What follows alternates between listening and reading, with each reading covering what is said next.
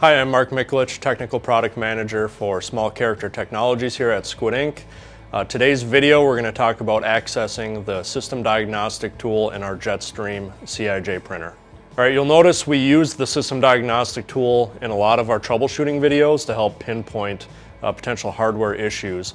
The first thing you want to do when we access System Diagnostic, Device Diagnostic is really two things actually. One is we want to pay attention to the date that's programmed in our printer. Make sure that that is correct. When we type in the password to access System Diagnostic, the printer will be looking at the date in the system. The other thing to pay attention to here is typically when we're using System Diagnostic, we will not be jetting. So if we're accessing valves or pumps, things of that nature, the system can't be running. In fact, it won't let you use most of the device diagnostic if the printer is actively jetting. Okay, again, you're going to see us use the System Diagnostic tool a lot in many of our troubleshooting videos. So this is just a handy video to show you again how to access that. So what we need to do, again, system's not jetting. We verified the date in the upper right hand corner. Now we're going to go to Settings, Diagnostic, and Device Diagnostic. And when it prompts us for the password, we're going to use the current day's date.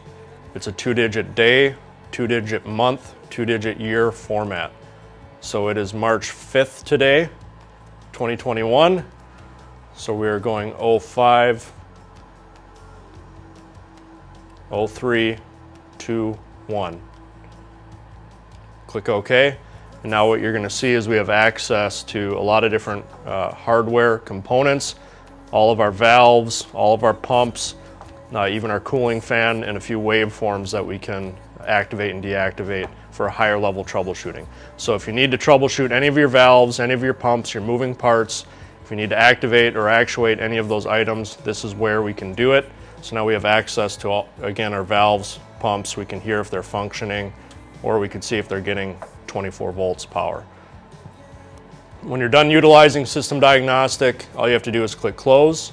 It'll take you back out to your home screen. So very easy to access. Again, just pay attention to those couple of variables, the date, and whether or not the system is not jetting. All right, that wraps up our video on accessing Device Diagnostic in our JetStream CIJ printer. If you want to see more of our videos on this product or any of our other products, please subscribe to our YouTube channel, and don't forget to visit squidinc.com for additional information on all of our products. Thank you.